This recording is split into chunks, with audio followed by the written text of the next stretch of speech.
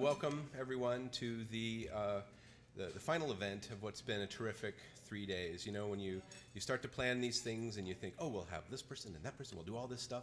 There was this moment when we started to put the program onto paper and went, we have 36 different speakers on this thing. And it became, it exceeded our expectations, certainly. And so thank you to everyone for all the terrific presentations. So thanks very much.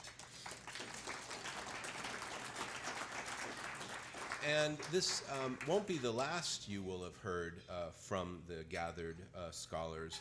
We are going to compile and edit a new volume in our William F. Cody series on the history and culture of the American West with the University of Oklahoma Press. So all of the presenters are invited, as they know, to submit their work for consideration for this volume, and then all of the rest of you are invited to purchase and read that volume when it comes out. So stay tuned. It's a great pleasure to introduce tonight's keynote speaker. Paul Andrew Hutton is an American cultural historian. He's an award-winning author. He's a documentary writer and television personality. He serves as a distinguished professor of history at the University of New Mexico, and as we all know, he's published quite widely in both scholarly academic venues and popular magazines, and he's reached a very large audience through that kind of work.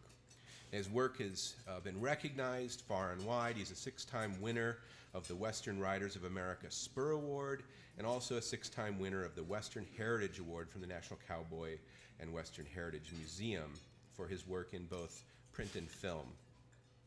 It's his book that Jeremy mentioned the other day, Phil Sheridan and His Army, that received the Billington Prize from the Organization of American Historians, the Evans Biography Award, and a Spur Award. But he's also the editor of several books that we all have on our shelves, Western Heritage, Roundup, Frontier and Region, the Custer Reader, and Soldiers West, as well as a 10-volume Eyewitness to the Civil War series that he did for Bantam back in the 90s. He started, in many ways, reaching and shaping Western historical scholarship when he was an associate editor at the Western Historical Quarterly, and then editor of the New Mexico Historical Review. Now, he has written several short films, dozens of television documentaries, and he's appeared upon, if this is to be believed, over 300 television programs on major networks, public television, and cable networks as well. You may have known or seen the work that he did behind the scenes as a historical consultant on Ron Howard's film The Missing. He also worked on Jon Favreau's Cowboys and Aliens, and again recently on Gavin O'Connor's Jane Got a Gun. He's been very active as a public historian, making an imprint on programming at museums by guest curating exhibits on everything from the Alamo, the Custer Legend, Davy Crockett, and Billy the Kid. His latest book, The Apache Wars, was published by Crown in May of 2016, and it was recognized with a 2017 Western Writers of America Spur Award for the best nonfiction. But coming up through Western history, my academic career came up during the time that we just saw reflected in the various toasts that we had, the heady era of the new Western history, old Western history range wars. And, you know, Paul Hutton served as the executive director of the Western History Association from 1990 to 2006. So, you know, when we think of Davy Crockett, you know, we have a popular image in our mind of Fess Parker. When we think of the Lone Ranger, it's going to be Clayton Moore. When you think of James Bond, of course, it's got to be Sean Connery, right? And when you think of the Western historian, you think of Paul Hutton. So it's my great pleasure to introduce Paul to speak to us tonight.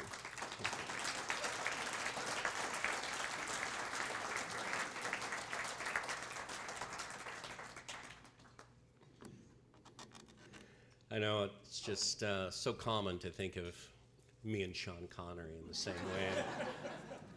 Certainly my wife does. Not. I want to thank the Buffalo Bill Center of the West. I want to thank Jeremy and his excellent staff. This really has been a marvelous 3 days. The only thing I've really learned as I've aged is how little I know. And being around all these bright young scholars this week has certainly shown me just really how little I know about something I thought I knew everything about. It's just wonderful new work and exciting new work. And it just, you know, as a historian, one of the things that makes you get up in the morning and after hearing that introduction of all this stuff I've done, I understand why I'm so tired and it's so hard to get up. Hard to get up in the morning.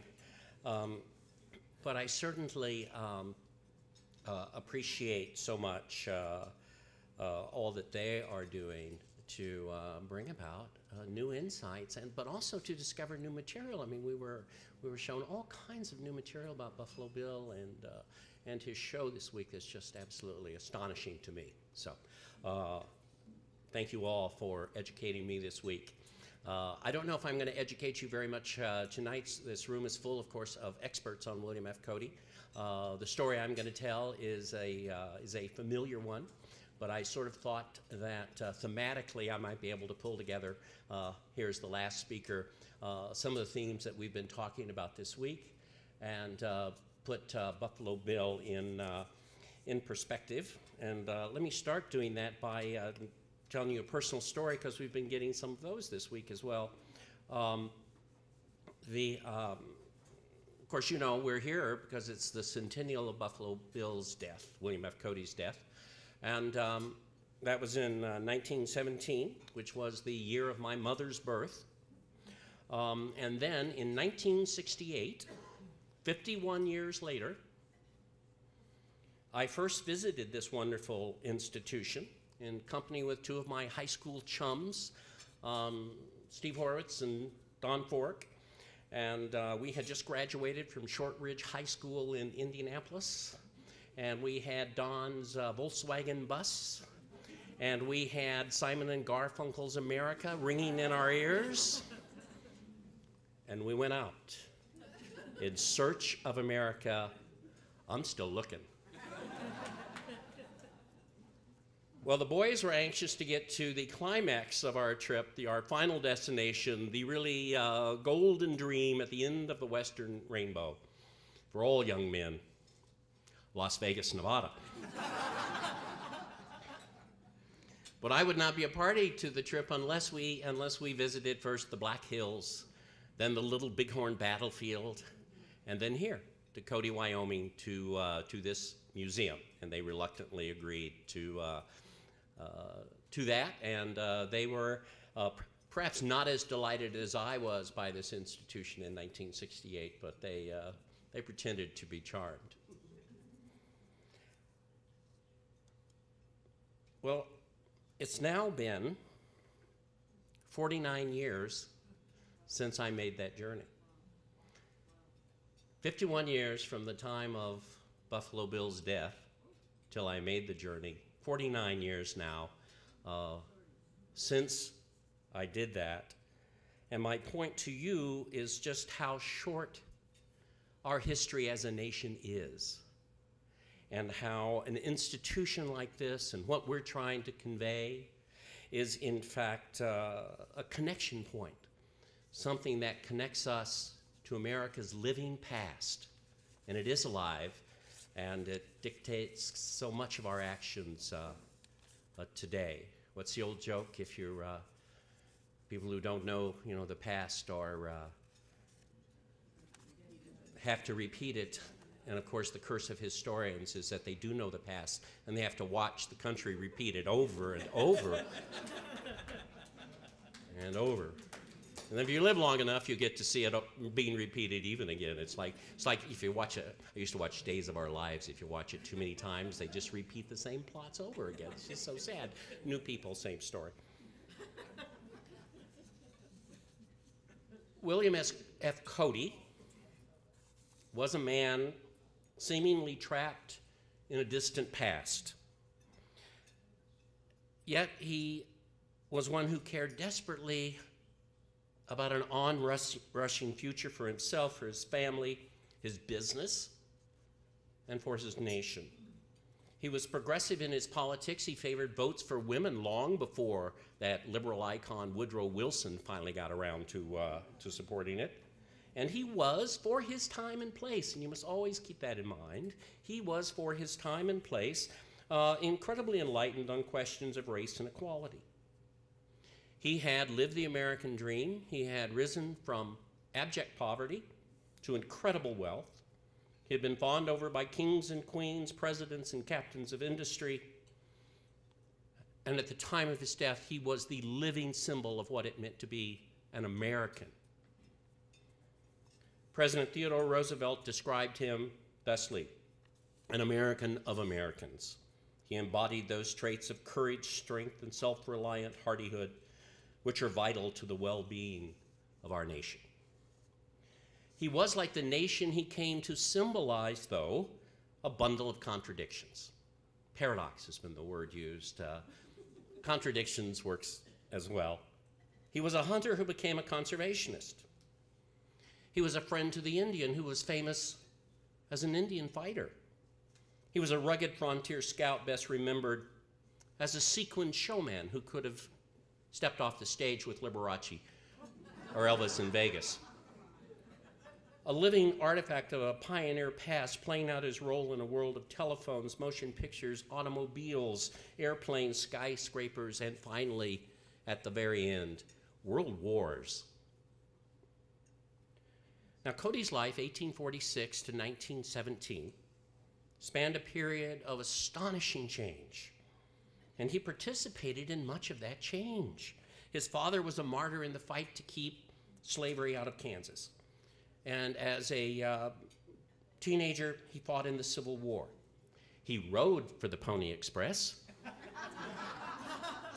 hunted buffalo for the railroad, where he earned his nickname, scouted for the Army, won the Congressional Medal of Honor in a fight with the Sioux, took the so-called first scalp for Custer in a celebrated duel at War Bonnet Hat, as it was really known, Creek in 1876, and took a final curtain call on his Western adventures at the time of the terrible tragedy at Wounded Knee. That fight, though, at War Bonnet Creek, in which there was only one casualty, that fight is the defining episode of his life. And I want to talk about it, for it was in many ways a moment, an incredible moment, simply frozen in time, where Western reality and the frontier myth, the topic that I'm going to talk about tonight, came together.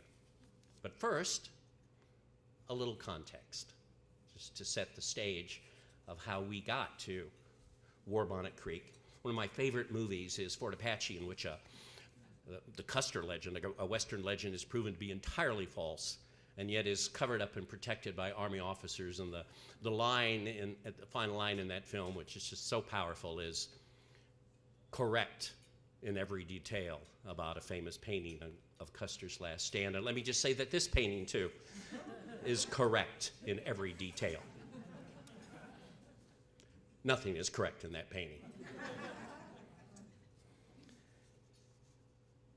Many serious scholars who spent a considerable part of their lives debating points such as this have placed the birth of the Western at 1823 with the publication of James Fenimore Cooper's novel, The Pioneers. Now, some grumbled at the more enduring and clearly superior Last of the Mohicans in 1826. Deserves that spot of honor.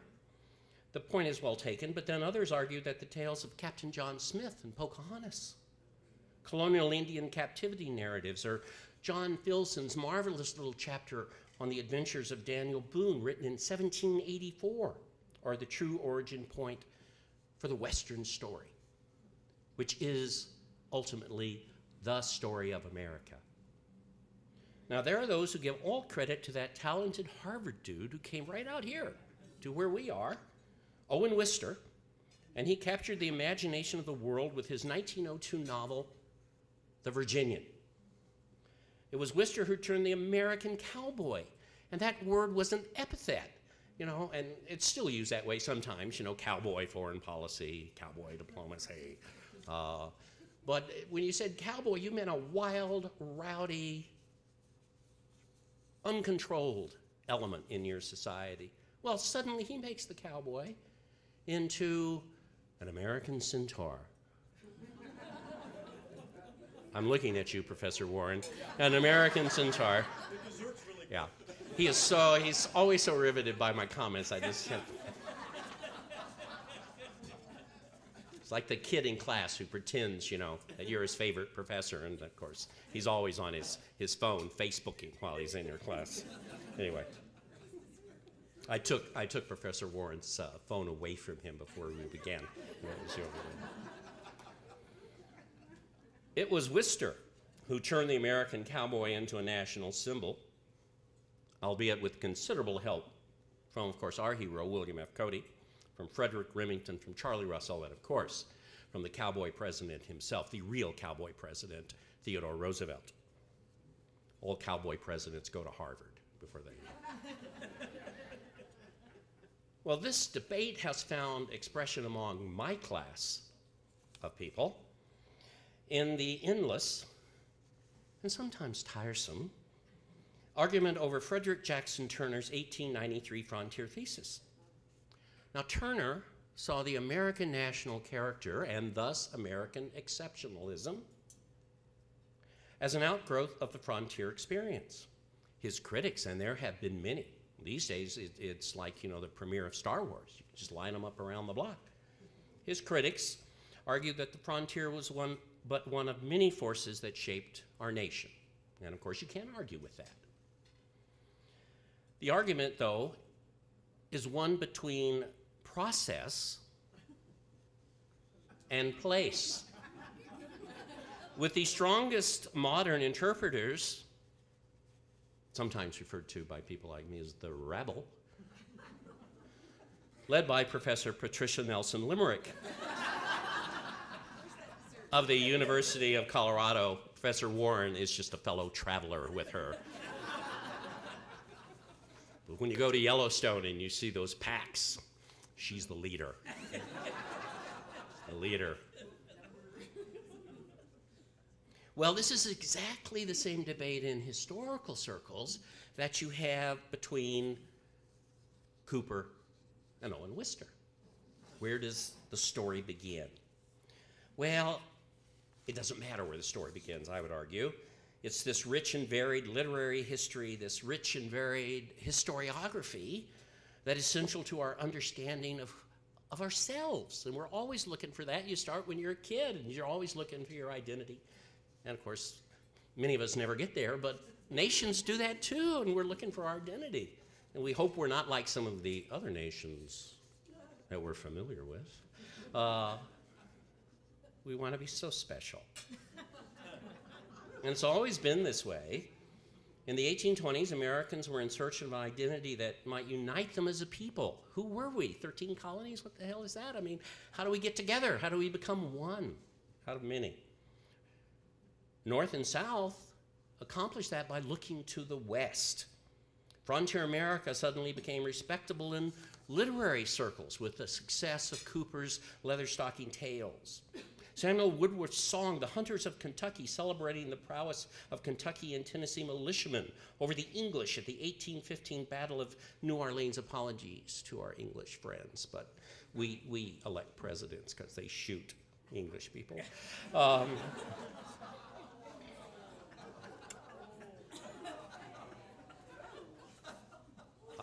I'm a historian. I can only speak the truth. I love the British. I tell my students that there's a beautiful thing about the British, is that they unite all peoples everywhere around the world.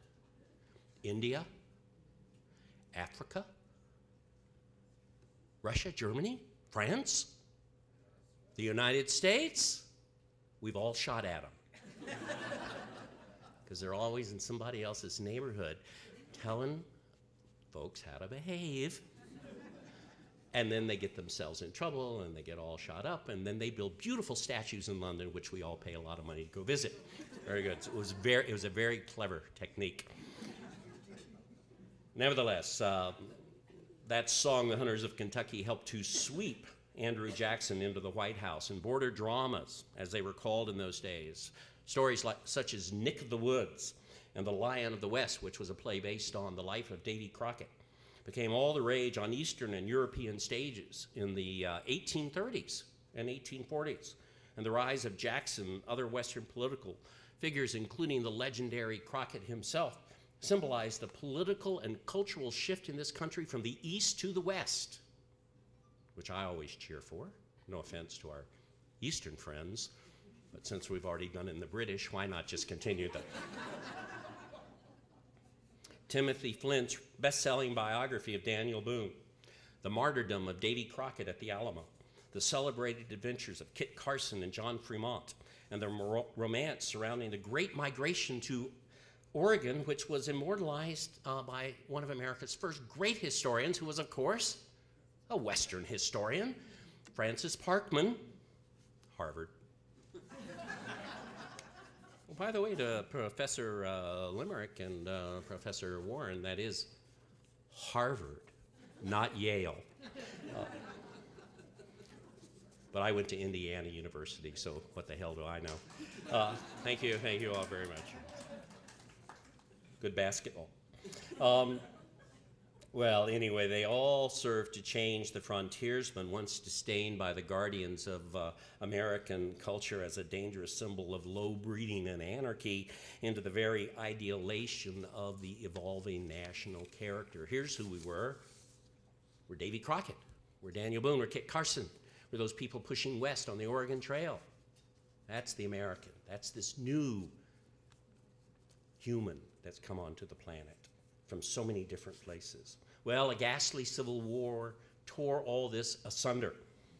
A great Westerner, the grandson of one who had followed Daniel Boone up the Cumberland Gap and into Kentucky, redeemed the dream, restored hope to the country, and Abraham Lincoln, through the Homestead Act and the Transcontinental Railroad that he sponsored, created a new Trans-Mississippi West and set it all in motion. And out of this story, out of the new West, a new epic arose.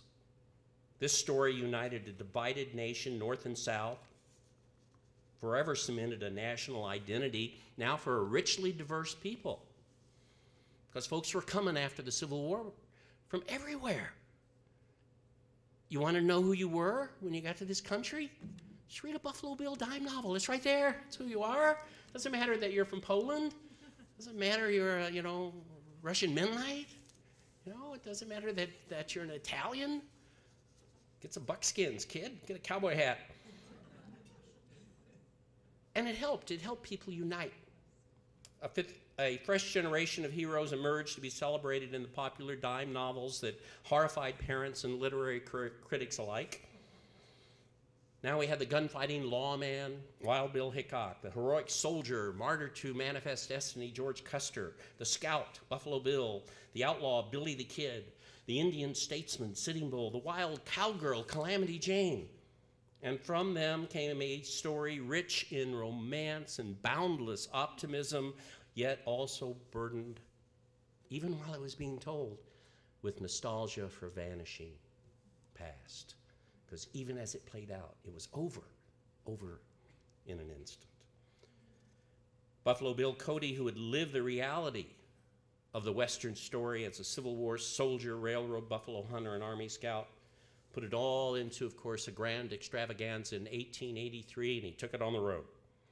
His Wild West enthralled 2 generations of Americans and people around the world, created the cliches and conventions followed by writers and filmmakers that were to follow him.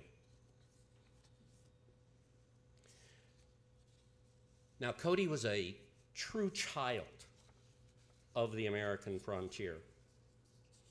And he was a person who grew up in the very environment that he was now celebrating. He was the third child born in Scott County, Iowa, on February 26, 1846. And William Frederick was the third child of Isaac and Mary Cody. Isaac moved the family to the newly organized territory of Kansas, settling near Fort Leavenworth, where he became a prominent advocate for free soil. He didn't want slavery extended into Kansas for whatever reasons. When he was giving an anti-slavery speech in September of 1854, he was pulled from the platform and stabbed by pro-slavery men. And although he recovered, in fact, won election to the Free Soil Legislature in Topeka, he was continually plagued by his wounds, finally dying in March of 1857. To young Billy, his father was a martyr, having, quote, shed the first blood in the cause of freedom in Kansas. With the family in financial straits after his father's death, young Billy Cody went to work for the freighting company of Alexander Majors and William Russell. The company had contracted with our government because President James Buchanan was trying to take the spotlight off tensions between the North and the South by having a war against the Mormons out in Utah, who weren't obeying the government quite as well as they needed to. And so Majors and Russell provided the supply wagons to keep that army going. On this trip during the so-called Mormon War of 1857, this young kid, Cody, struck up a friendship with James Butler Wild Bill Hickok. And when Russell, Majors, and Waddell initiated the short-lived Pony Express in 1860, Cody briefly served as a writer, and Hickok also worked for the Pony Express. With the outbreak of the Civil War, Cody quit the express company and joined a band of Kansas Jayhawkers preying upon neighboring Missourians. He was anxious to avenge his father's murder, and he was anxious to get some free horses from Missouri. They have good horses over there. He felt no pangs of conscience stealing from Missourians. Who would? I don't know what's the matter with me. I'm just picking on everybody. I've been to Missouri. It's very, well. Cody readily admitted that these were not his best days. I entered upon a dissolute and reckless life, to my shame, be it said, and associated with gamblers, drunkards, and bad characters generally. That was my experience when I ran the Western History Association for 16 years.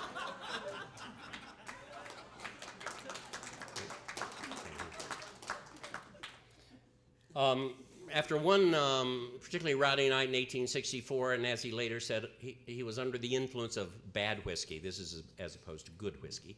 Under the influence of bad whiskey, he woke up in the morning and he had enlisted in the 7th Kansas. And so he became a soldier in the Civil War. His service was, not particularly distinguished, but he certainly served in the war.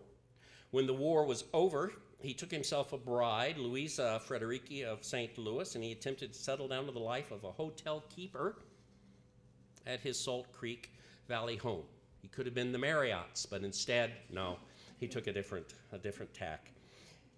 It was not to be because he was totally devoid, and his later career would prove this, of any kind of business skill whatsoever. And within a year, he headed west to seek employment with the Army. His buddy Hickok was a scout for the Army out of Fort Ellsworth, Kansas, and he got him, his young friend, a job.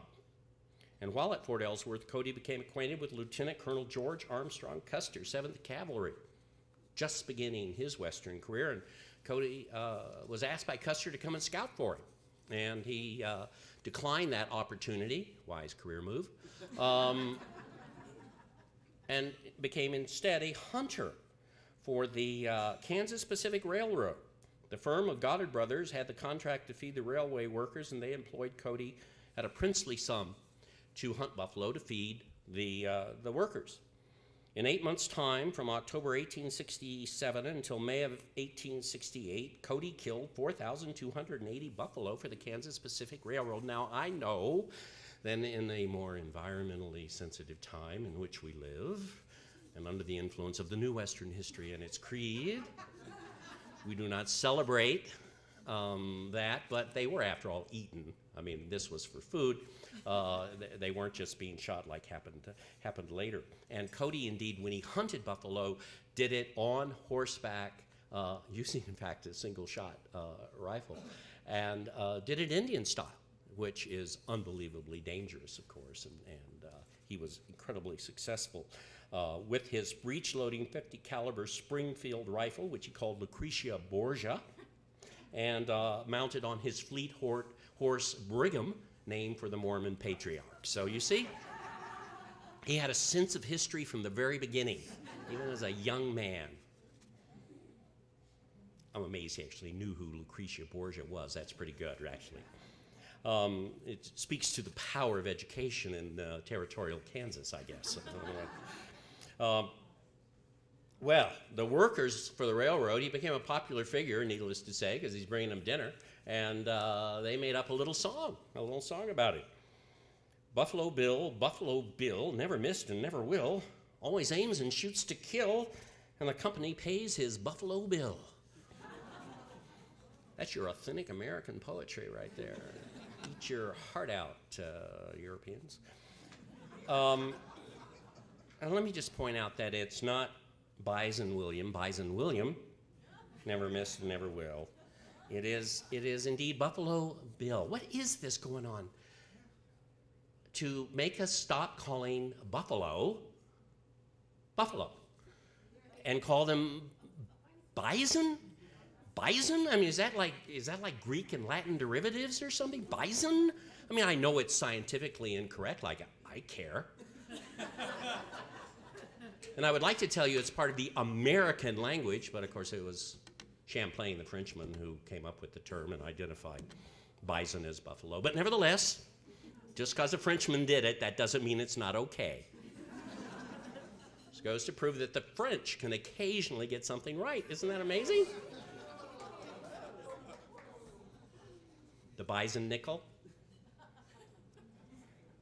Bison wild wings? I mean, seriously.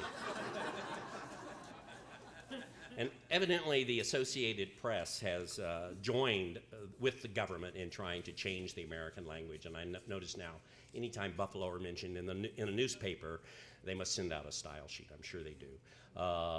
They're called bison. And I just think this is truly the definition of fake news.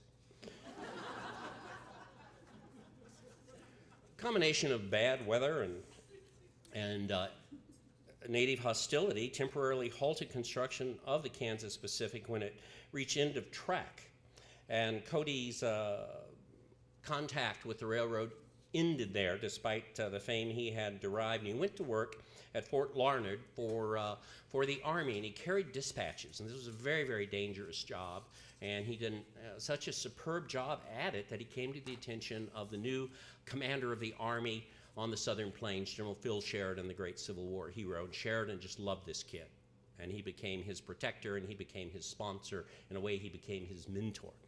And Sheridan, after Cody had made a couple of just incredibly daring and dangerous rides where no one else would carry dispatches, Sheridan promoted him and made him chief of scouts for the 5th Cavalry. Now, scouts are hired through the quartermaster department just for campaigns, but Cody is different. He is hired to be a permanent scout for the 5th Cavalry.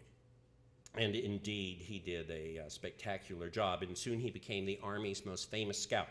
On April the 26th, 1872, near the South Fork of Nebraska's Loup River, Cody led a squad of soldiers in a running battle with Sioux Raiders, which won him the Medal of Honor on May 22nd, 1872. And they cleaned up he wasn't really technically a soldier, so when they cleaned up the Army rolls at the time of the First World War, they dropped him, but certain powerful political figures in this country managed to get it back for him. God bless Al Simpson. And he should have it, I mean, for heaven's sake. Captain Charles Meinhold, in the letter of commendation describing the engagement with the Indians, noted simply that, quote, Mr. William Cody's reputation for bravery and skill as a guide is so well established that I need not say anything else, but that he acted in his usual manner. That sounds like Medal of Honor stuff to me. And his words were typical of the praise that frontier soldiers gave to Cody. Phil Sheridan, Emory Carr, Wesley Merritt, Charles King, Anson Mills, and many other Army officers all praised Cody both before and after he became nationally famous. His exploits, although later exaggerated by press agents and show business hype, are absolutely authentic. I mean, one of the things that drives me crazy, and it's not a long drive, as you can tell. One of the things that drives me crazy is all the folks who want to present him as kind of a charlatan and a fraud. And my goodness, he's just not at all. He just did it all before he was 25. You know, I'm sorry, I wish I had. And indeed, later writers attempted to downplay his scouting activities, and many of them treated him as just one of many comparable Army Scouts. But he wasn't just like one of many comparable Army Scouts. He was truly head and shoulders above almost all of them. And he certainly ranks with Ben Clark, Al Sieber, Luther Kelly, Frank North as one of the great scouts of the Indian Wars. In one 12-month period, for example, from October 1868 to October 1869, Cody, as Chief of Scouts for the 5th Cavalry, participated in seven expeditions against the Indians, engaging in 9 fights during these campaigns. Few soldiers experienced that much action in a decade of service. All of Cody's frontier exploits, including 16 battles with Native Americans, occurred before his 32nd birthday. For after 1876, he devoted his time exclusively to the show business. Now, the grand maestro of Cody's rise to international fame and show business glory was an obscure writer of very limited talent, but of unflagging imagination, a man by the name of Ned Buntline. His real name was Edward Zane Carroll Judson. He had been born in New York in 1823. He was a plump little man who was a master of the dime novel. He claimed to have written half a dozen of them in 1 week alone. Writing and women were Ned's great passions, and he pursued both with vengeance. He went through several fortunes and 6 wives. Several of the wives he was married to simultaneously. Not a problem for Ned. July 24th, 1869, found Buntline at Fort McPherson, Nebraska, to deliver, of all things, a temperance lecture. You got to make a buck any way you can. Learning that Major William Brown was leading a detachment of troops out after raiding Indians, Buntline, never in search of a good story, volunteered to go along. Now, they didn't find any natives, but he rode along with Buffalo Bill during the entire trip, and they became pals. And when the troops reached Fort Sedgwick, Buntline promptly headed back east, promising Cody he'd keep in touch. On December the 23rd, 1869, the New York Weekly carried the first installment of Buntline's Buffalo Bill, King of the Bordermen. The story was a fictional reworking of the already well-publicized and well-known adventures of Wild Bill Hickok, Cody's friend, who, by the way, Buntline kills in the story, which really irked Wild Bill, who was not a guy you wanted to get on the bad side of. Nevertheless, from Buntline's story was born the legend of Buffalo Bill. At Fort McPherson, the real Buffalo Bill was highly flattered by the tale, even if absolutely none of it was true. When his son was born on November the 26th, 1870, he proposed to name him after Buntline. Cooler heads prevailed, and the kid was named after Kit Carson instead. Good move.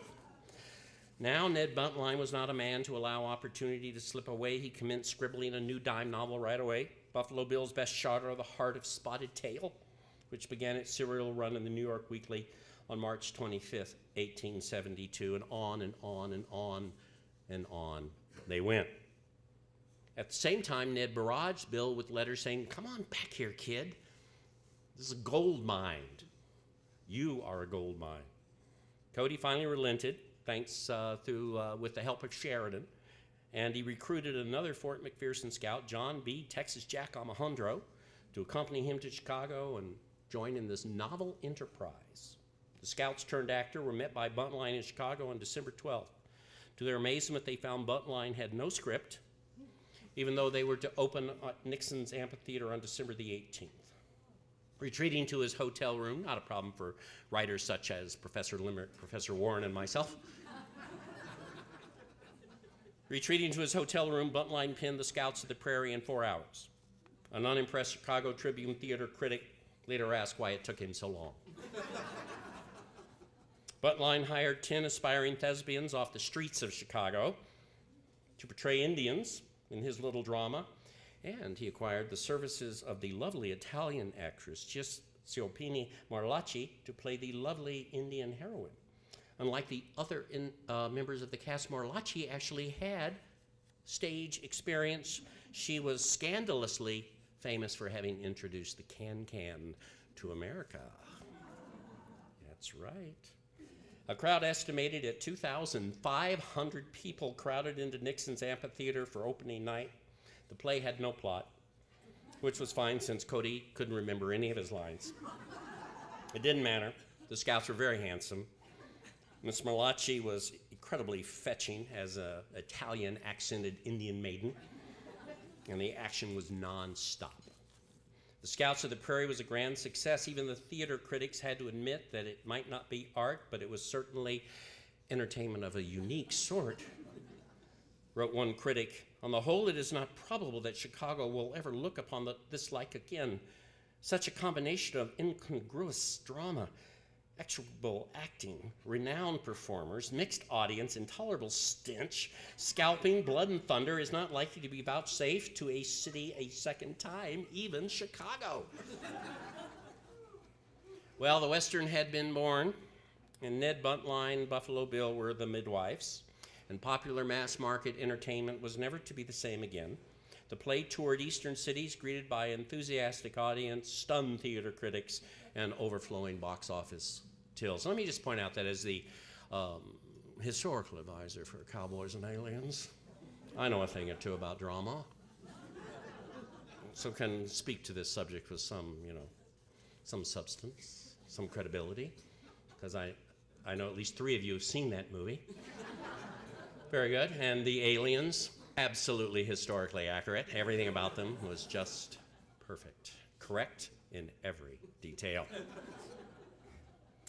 Well, by the time the tour ended in June of 1873, Cody was fully committed to his stage career, and he had a bright idea. He didn't need Buntline anymore, and so they parted company forever. For the 1873-74 season, Cody enlisted the pen of Fred Mader to create a new drama for the Buffalo Bill Combination, as his gypsy troupe was now called. And the Scouts of the Plains opened in Pennsylvania on September the 8th. Buffalo Bill and Texas Jack played themselves, of course, with Miss Marlacci again portraying another can-canning Indian maiden. But they have upped the ante because here was Wild Bill Hickok had joined the troupe. He joined his old friend, but alas, by this time, Wild Bill had added to his laurels as a Civil War hero and a scout for the Army by being the town-taming marshal, of Hayes City and Abilene and a notorious man-killer. And he just couldn't quite take this acting business very seriously. And Cody kept trying to impress upon him how important this work was, but Bill couldn't quite get it. And so after one particularly heated exchange, Cody was left alone and Hickok departed in a huff. They met again only once in Wyoming in July of 1876 when Cody was scouting for the 5th Cavalry and Hickok was heading for the Black Hills boomtown of Deadwood and a sad date with destiny. 76 was a tough year for Western heroes. They were just checking out right and left. For a decade, from 1873 until he left the boards to organize the Wild West Show in 1883, Cody toured in various frontier dramas. In every play, of course, he played only one role, one he had perfected. Buffalo Bill played himself. That's what I do as a professor, constantly. When each drama was supposedly based on authentic adventures from his own past. And that's it. That's the point. It's this connection between history and drama that provided a unique electricity to Cody's sage presence. It made his blood and thunder dramas, no matter how silly they were, resonate. It's like if John Wayne really had gone up Iwo Jima instead of staying home during the war. Cody's 1876 tour was a huge success as well, but it was interrupted in April of 1876 in Springfield, Massachusetts, by a telegram informing Bill that his little 5-year-old son, Kit, was desperately ill with scarlet fever. He rushed home to Rochester, New York, where the little boy died in his arms. Well, he's just broken. I mean, he really was. He's just broken. And he gets a telegram from Sheridan saying, Bill, come on west. We're going to have this big Indian war. I know this doesn't sound politically correct, but we're going to have this big Indian war, and it's our last chance. This is it. It's going to be over. There's never going to be another one. Wrong. There's never going to be another one, and come join us. And Cody decided to do just that. And I have to believe it was the death of his son that was the deciding factor. After a final show in Wilmington, Delaware on June 3rd, Cody and Texas Jack split up the troop, and Buffalo Bill headed west to Cheyenne, Wyoming. There he was reunited with his old friends in the 5th Cavalry on June 10, 1876. He was immediately reappointed Chief of Scouts by Lieutenant Colonel Eugene A. Carr. And the enlisted men, as well as the officers, were all delighted to see him. And when he rode into the camp, the cry went up, here's Buffalo Bill, and hurrah, hurrah. Everyone went. As Cody greeted old friends in the cavalry camp, there must have been a strange mixture of deja vu and nostalgia. Bill Cody, known so well by so many of the old veterans of the 5th, had now become Buffalo Bill, hero of dime novels and stage shows. Since departing the 5th in 1872, he had become one of the most celebrated actors in America. But of course, he was only playing a single character, himself. Now he had returned to his past life of adventure, the one that he had so cleverly exaggerated in front of the footlights. Within a few days, both lives and both Buffalo Bills, the daring scout and the celebrated actor, would give their greatest performance on a ghastly frontier stage in which Western myth and Western reality would morph perfectly into each other. What's real? What's not? It's hard to tell. Wrote one of the troopers who saw him, there was very little change in his appearance since I saw him last in '69, except that he looks a little worn, probably caused by his vocation in the East not agreeing with him. All the old boys were happy to see Carr and Cody together again. Well, the regiment had just been transferred north from service with against the Arizona Apaches, because there was a huge war brewing on the northern plains. Gold had been discovered by Custer in the Black Hills.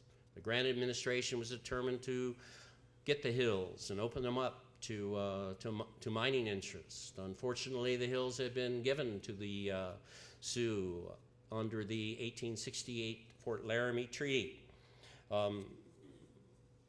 A decent price the administration thought was offered, and of course folks didn't want to sell. Well, that's a hell of a note.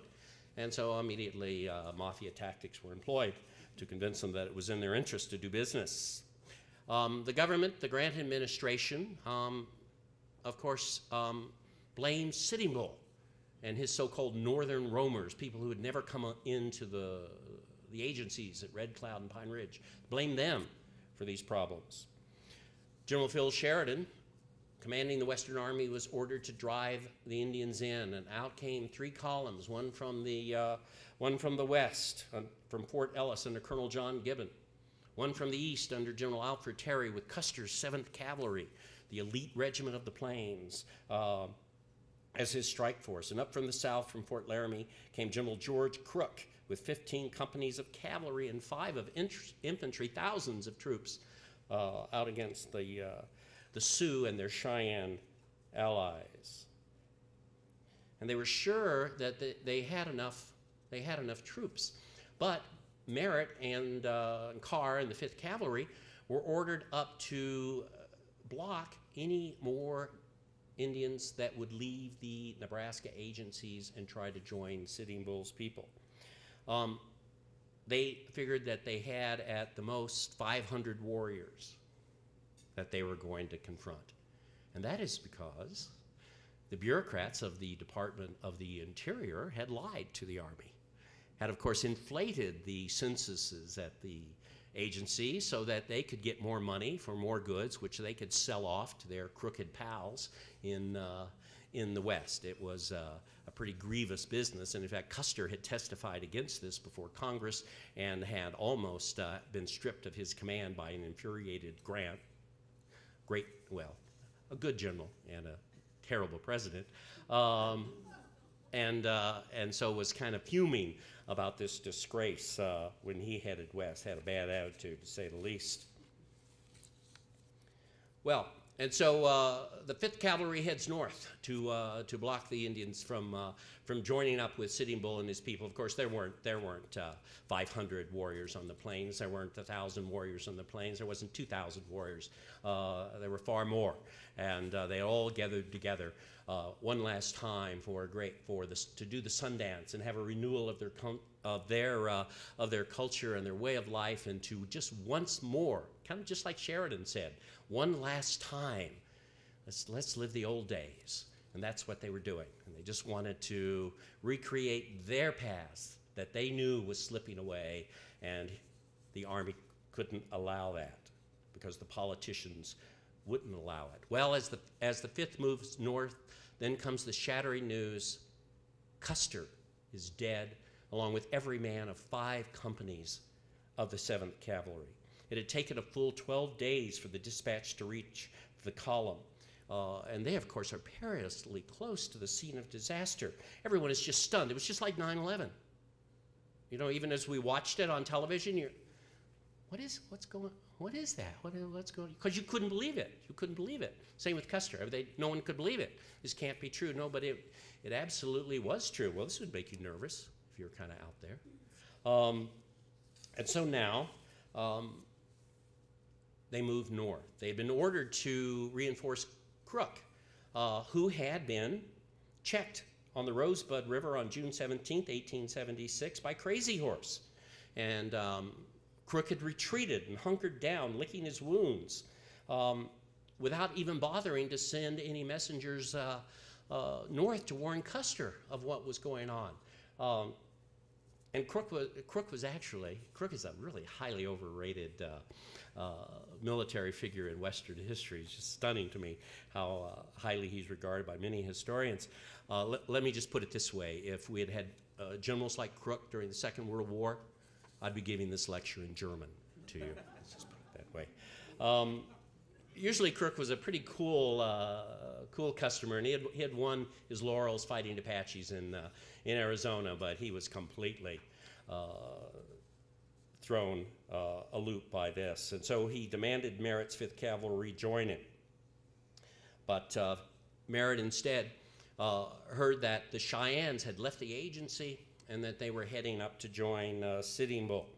And he made a forced march north to get astride the great Indian Trail that led up to the Bighorn and Little Bighorn River. And there, amongst the troopers of the 5th Cavalry, Buffalo Bill was truly in his element.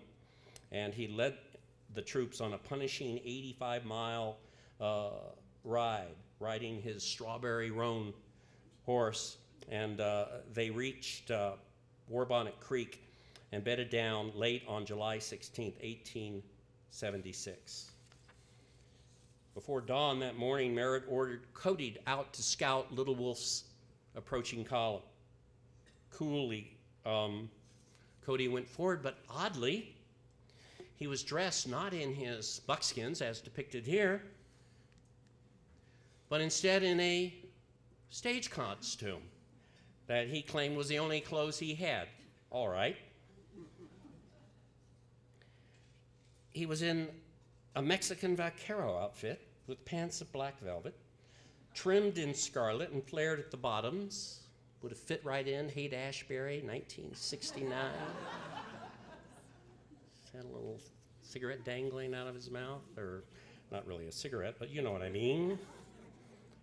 That's legal there in Colorado where you teach, isn't it, Professor Limerick? That's got to really help classroom discipline. Yeah, that's got to really help. I'm sorry, I digress. He had a red silk shirt topped with a broad-brimmed beaver sombrero, and he had certainly dressed for his role that day. He quickly located the Cheyenne village, but he returned to find the cavalry camp in full alert as Cheyennes had been spotted nearby. He reported to Merritt atop a slight hill overlooking the valley formed by Warbonnet Creek, also called Hat Creek. In the distance, a party of Cheyenne scouts formed directly across the little valley from the 5th Cavalry. Merritt ordered Carr to silently saddle up the regiment and get ready for action. But in the distance came a supply train, and the Cheyenne scouts were heading for it. And 2 dispatch riders were coming from the supply train toward Merritt's command, and Cody could see that they were going to get cut off by the Cheyennes. And he promptly asked Merritt for permission to engage the Cheyennes with his scouts. And the colonel, as he hurried away to rejoin the regiment, said, yes, absolutely, go ahead. Lieutenant Charles King, later to be a very famous novelist, was to watch from the hill and send in the scouts just before the Cheyennes could intercept the 2 messengers.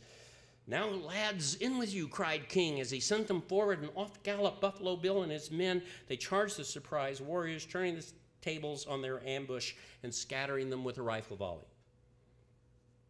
As Cody's horse splashed across Warbonnet Creek, a Cheyenne warrior turned to meet him. Now, this is not a story out of Sir Walter Scott. This is a true story of the American West, and yet it's stranger and more bizarre even than fiction could possibly be. And the name of the warrior was Yellow Hair. And like Cody, he had dressed splendidly for the day. He wore a magnificent feathered bonnet, a special charm tin bracelet, and a beautifully beaded belt in which he tucked the blonde scalp from which he derived his name. His unique breechcloth had been fashioned from an American flag. I think that's a pretty powerful political statement. I don't know about you.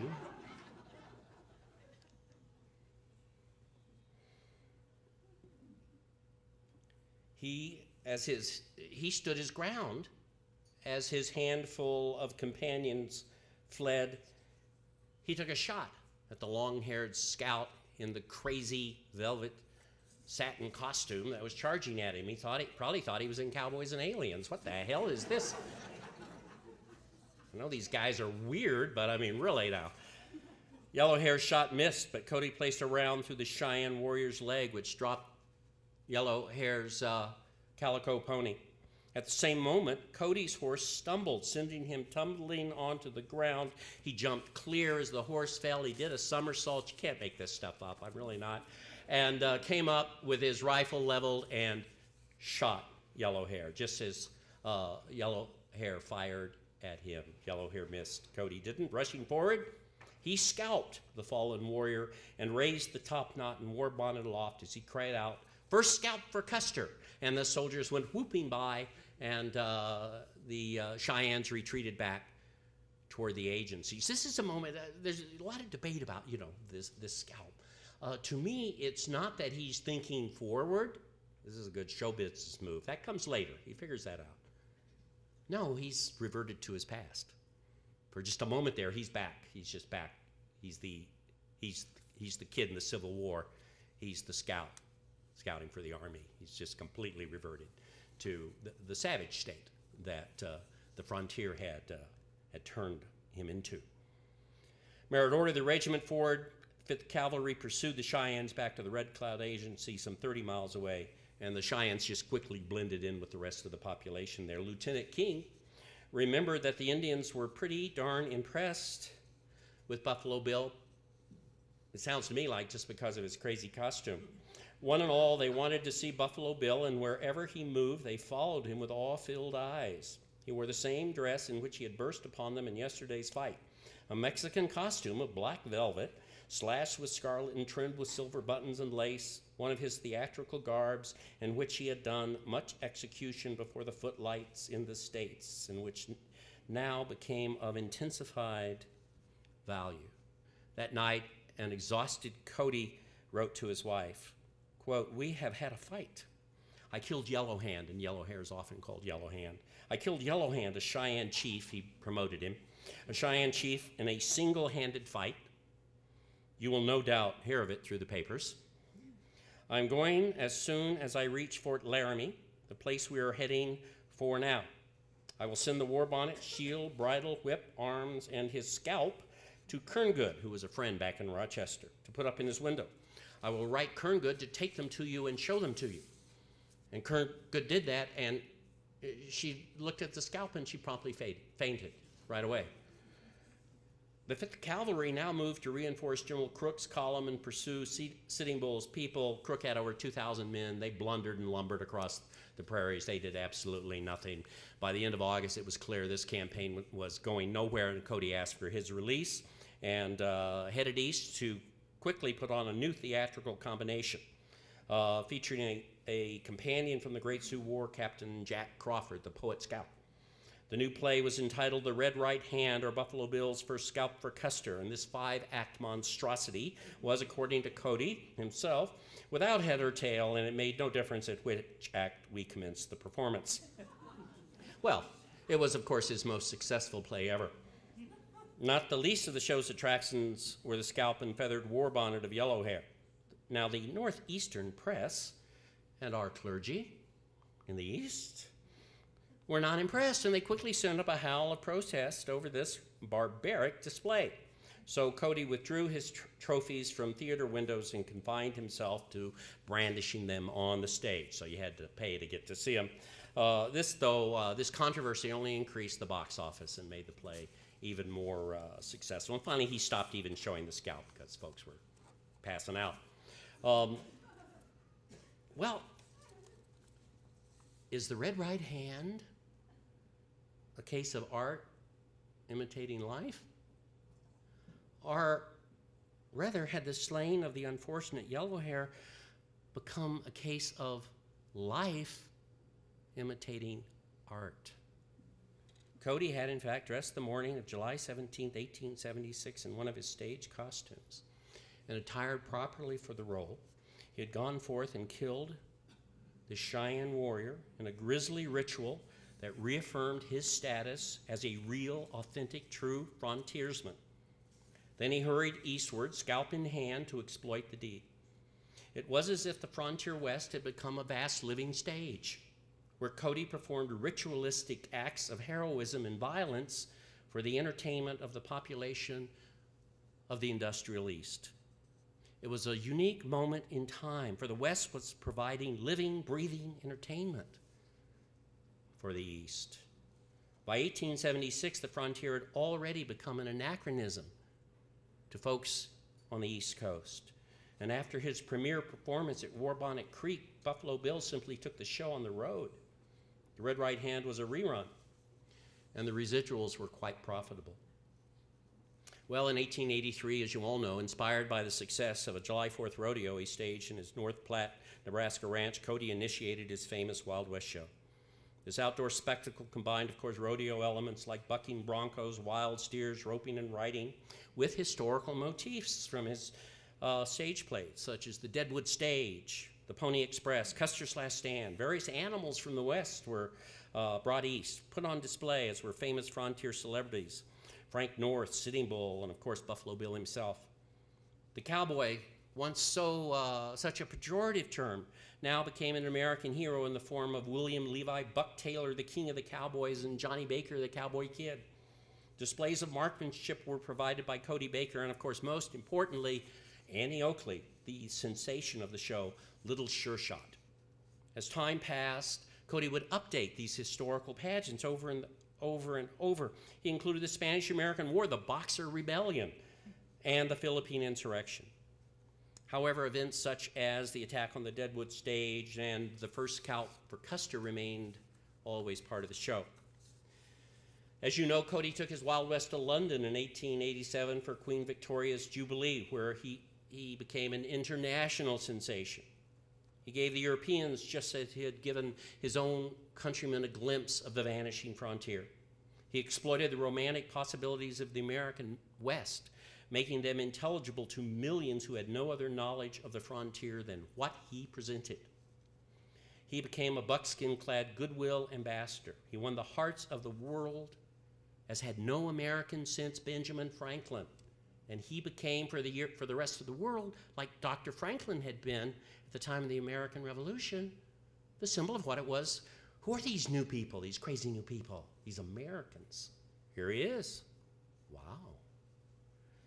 After 30 years in which time Cody, of course, made and lost several fortunes, the Wild West show finally failed in 1913. He toured, of course, for 2 more seasons with other circuses, and finally with the Miller Brothers 101 Ranch Wild West show in 1916.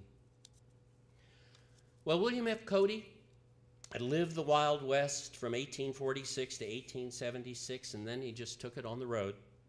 First in stage shows, and then in the greatest arena extravaganza of the 19th century, and maybe of all time. What he told was a romantic adventure, a gilded historical pageant, a combination rodeo and circus, and most importantly, a tale of progress and of the birth of a nation. Cody told Americans and then people everywhere around the world all about how the United States had come to be. He became the embodiment of the new American, the embodiment of the American spirit, and presented to the world an image of the rugged American as important to the 19th century as Dr. Franklin had been to the previous century. He firmly inherited the frontier mantle of Boone, Crockett, and Carson, and with an able assist from James Fenimore Cooper, Owen Wister, Remington, Frederick Jackson Turner, Theodore Roosevelt, he made the story of the American frontier into the nation's great creation myth.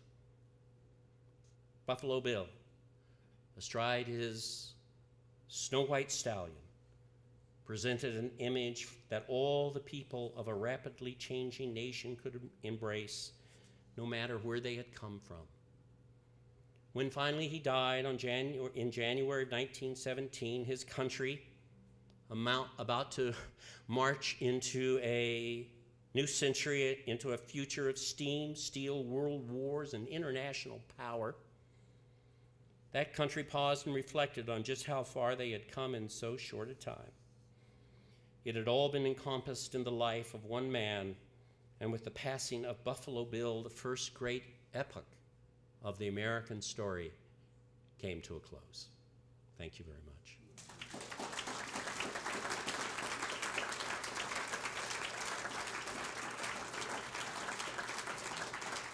Since we're doing toast tonight, I did, and I had actually already planned this. I thought a toast might be in order. But when I was going through my personal history and mentioning important dates, I neglected to mention that this week happens to be the 16th anniversary of my marriage to my lovely wife, Tracy Lee, which occurred just across the street in Buffalo Bill's Poker Church. Yeah, I take this Western stuff seriously, absolutely. Talk about long-suffering women.